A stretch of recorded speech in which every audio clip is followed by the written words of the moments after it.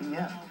Winning the Ultimate Fighter in 2006 was a once-in-a-lifetime opportunity for Kendall Grove. Now, nearly 6 years later, the Maui boy is attempting to seize another rare chance, rejuvenating a career that seemed to be in jeopardy after his exit from the UFC in 2011. Your body's in shape, all right?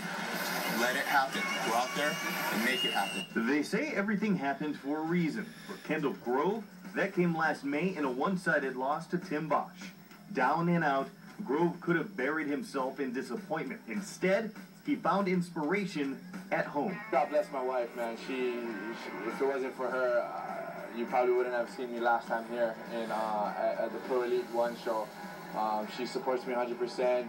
When I'm here away, she takes care of 3 rascal kids. Kendall's last fight in Hawaii was an impressive one. A round 1 submission over Joe Riggs that lasted all of 59 seconds. It was his first victory in over a year. The biggest difference in his preparation came from outside the ring by closing his gym on Maui.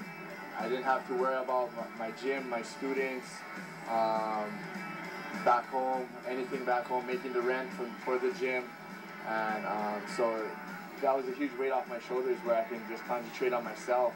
However, his dedication will come with an expiration date. I wanted to retire when I was 30. That's next year. I just turned 29, but I just bought a house, got to pay the mortgage. And so my wife was like, okay, yeah, you can fight for 3 more years. And I was like, oh, thank you, babe. Win, lose, or draw this weekend, Grove says he plans on getting the most bang for his buck. God forbid if I get hurt, 3 weeks later, I'm fighting in Vegas against Jay Silva in SCC, Superior Cage Combat. And he's another UFC veteran, tough knockout artist. And take a break in April, hopefully fight again in March. My goal is to fight 10 times this year. If my body can let me, I'm going to go do it. Of course, Kendall fighting Manoa Man tonight, and that card, the main card, just getting underway, and his fight will probably happen right around 7 o'clock-ish tonight. Oh, we'll have to see if all that training pays off. Looks like he's got a full schedule ahead. Yeah, he wants to stay busy. He's trying to get back up to the UFC, so fingers crossed, a big win tonight, and that'll definitely propel him. All right, thank you.